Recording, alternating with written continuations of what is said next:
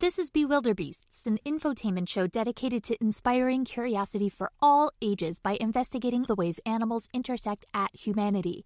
I am not a historian, an ethologist, a researcher, a scientist, a zoologist, a trained audio engineer, or an expert in, well, anything. Y'all, I'm lucky if I can remember to put my clean laundry in the dryer before it gets funky. And while I make every effort to present things as accurately as I can with a fun flair, I'm going to mess up. And that's okay. I hope I've given you a nice place to jump off from on your own adventures into curiosity, or at the very least, I've given you the key to win your next round of trivia.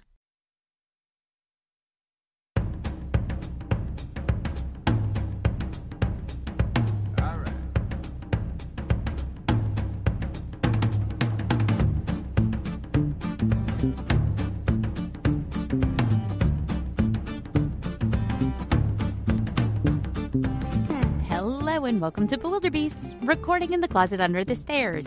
I'm your host, Melissa McCue-McGrath, and today we have an unlikely spy who got her culinary start making shark repellent. Okay, let's go.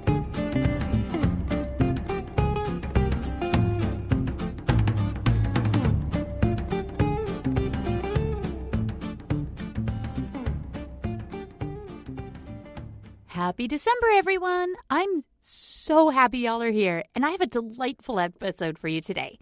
We have it all. We have ladies, we have spies, we have cooking shows, we've got sharks. I'm so pumped, and I hope you haven't heard of this one yet, because I was stunned when I learned about this earlier in the week from one of my favorite podcasts, Wine and Crime. It is absolutely not for children, but they had a whole bit on this that I absolutely was obsessed with and decided to do some digging on my own to figure out what's the what and what's behind this whole tale. So without further ado, let's start learning about the absolute boss lady spy named Julia, as in Julia Child.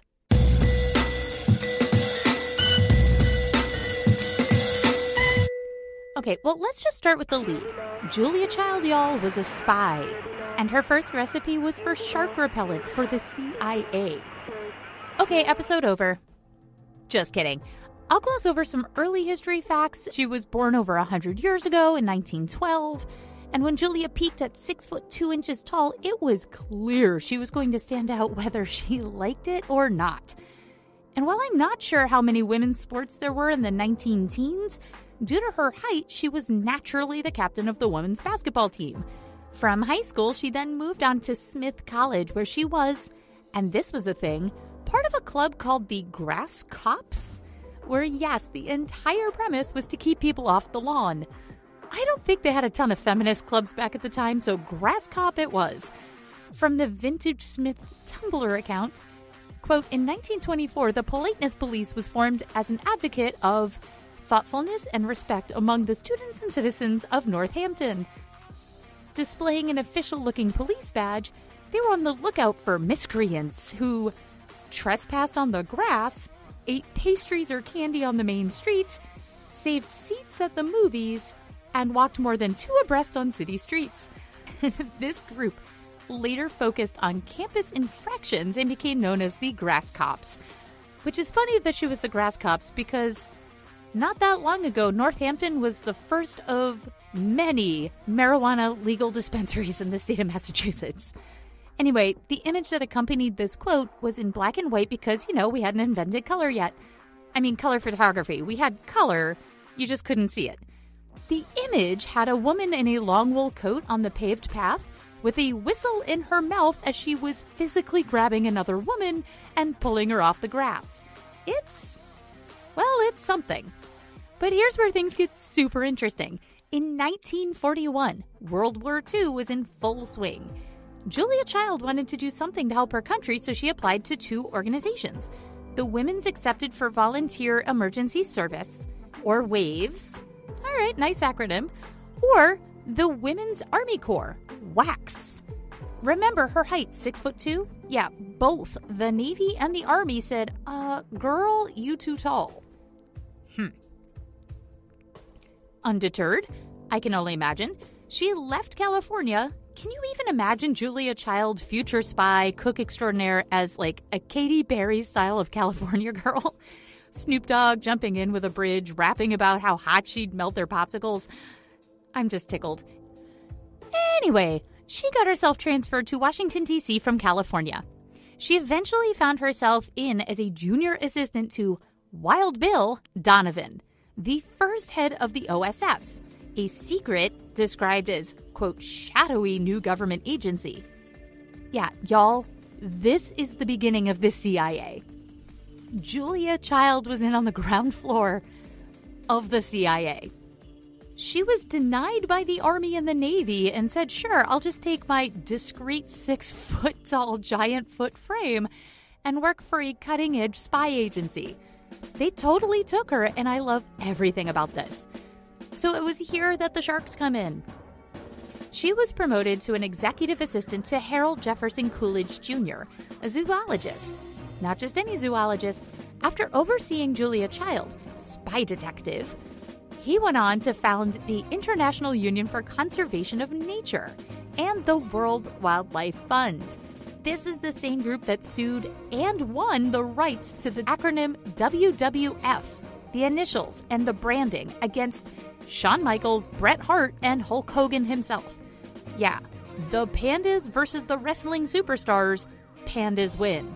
So Julia Child was working with the eventual founder of the WWF on a project called Emergency Sea Rescue Equipment Section, or ESRES? Yeah, they clearly hadn't mastered the art of code names or acronyms in the early years of the CIA. She basically was tasked with cooking up a little spicy something-something that would repel sharks. See, there had been multiple shark attacks against the U.S. Navy officers since the start of the war. And additionally, if a pilot was shot down over the ocean and somehow could survive, it would just totally suck if he was then eaten by a shark. So the repellent would just be rubbed on pilots to buy them time. And that wasn't all. Curious sharks had often set off explosives meant for Germans, not underwater sea life. So the OSS dedicated resources to create shark repellent. One of those resources was future famous French chef Julia Child. And after trying over 100 different ideas, including poison, organic acids, and even the decaying meat of a shark itself, and year-long field tests, this research team, which included Julia Child, found out that copper acetate was the most effective shark repellent. And yes, thanks to the CIA joining social media in the late 20-teens and wanting some likes, they tweeted in 2015 their secret recipe. And I'm going to add some flourishes. As Julia Child would say, first, you preheat your oven to shark murder. Then you take a dash of copper acetate. If you don't have that, buttermilk and arsenic will be just fine. Mix with some black dye, bake until lightly crispy. Don't lick your fingers, obviously. Voila! A shark repellent cake for all of your please don't eat me needs. Okay, that was a little too flourishy. The actual tweet just mentioned copper acetate, black dye, and shark repellent cake. Ew. I took some liberties. The idea behind Julia Child's first recipe was to release a dead shark smell to deter sharks from attacking. And no, it didn't really work. Quote, slight repellence was noticed. But I am not going into shark-infested waters with, quote, slight repellence. According to the CIA's Twitter account, that still just makes me giggle, in 1944, the U.S. Navy issued a training guide based on the OSS shark research to help get ahead of shark myths, including the uber-helpful, keep moving, don't let the shark confuse you for a corpse. And I guess if you were a corpse, it wouldn't matter so much. The cartoons that look like something out of an Andy Cap comic strip that was about a working British guy who didn't actually work. But these comic images in 1944 paired with the don't die by sharks if you're shot down in the war, I'm sure might have missed the proverbial mark. After Shark Week's Twitter pinged the CIA Twitter, a sentence I don't think I would ever say, suggesting that maybe the CIA shouldn't have posted this and shouldn't this be classified? The CIA social media guru then posted a page from the Don't Get Eaten by Sharks manual from 1944, and it had 7 very helpful tips, including 1. There is very little danger from sharks. 2. People suffer more from shark fright than shark bites. Well done, CIA. Equally helpful? Number 3. Staunch a bleeding wound as soon as you are free from your parachute. This not only will prevent you from attracting sharks, but may keep you from bleeding to death. Yee. 4. Keep your head while waiting for rescue. You can't win a shark fighting match, but you can win in a shark thinking match. I don't know if this is entirely true, but it sounds like the stuff my military dad absolutely would have said to us as children. 5. Don't believe anyone's shark stories, even if they can show you the ocean it happened in. A shark is a fish, and a fish story quickly gets out of hand. All fish stories are not lies, but very few are handicapped by statistics. Sorry about the ableist language, it was the 40s, and I hope that it's not something that they would say anymore in the military manuals today. Also very helpful. Number 6. If you are in a life raft instead of a life vest, do not dangle your bare feet overboard.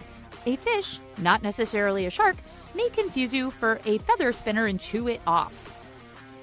I kind of feel that this is very unhelpful for those who are in life vests instead of a life raft. And least helpful of all because I have a phobia and in no situation does the logic, quote, they're more frightened of you, ever work. Number 7. The U.S. military said this to help soldiers bobbing like a buoy in open water. And above all, don't be frightened just because a shark happens to be in the same water as you. If the truth were known and the shark is probably more frightened of you than you possibly can be of him. I doubt this very much. But okay, U.S. military, the comic-style illustration had a shark on a plate featured after this last item, which, I mean, I guess you gotta do what you gotta do, but I think I'd classify this list as hashtag helpful, not helpful. And that it doesn't really help with shark knowledge and probably didn't help the guys in life vests at all. After making shark repellent cakes, Julia Child said, quote, I heard they were planning to send people overseas, and I just knew sometime I would like to get over to France.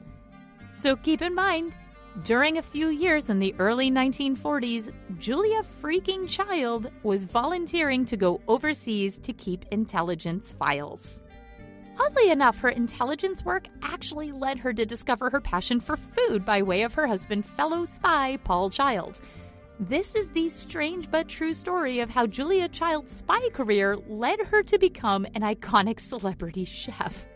Though I think I would prefer to read her recipe for, like, super awesome chocolate cake instead of, super unhopeful shark repellent cakes. But you know what? We've all got to start somewhere.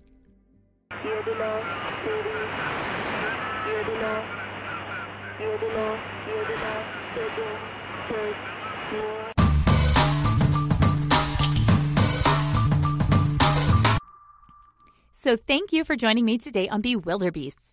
If you like these stories, go check out the Patreon. Patreon.com/bewilderbeastspod. We have stories over there about Pokemon-inspired animals that are absolutely real, hippos in Colombia brought in by cocaine drug lord Pablo Escobar, and how those same hippos are the world's largest invasive species because hippos are not indigenous to Colombia. And they also have migrating testicles, which is making it really hard for veterinarians to neuter them. So bob on over there and support at any level, and you get an RSS feed for all of the bonus episodes that are already there, and one extra one at least a month. And thank you to all the supporters. Y'all rock, and I can't thank you enough.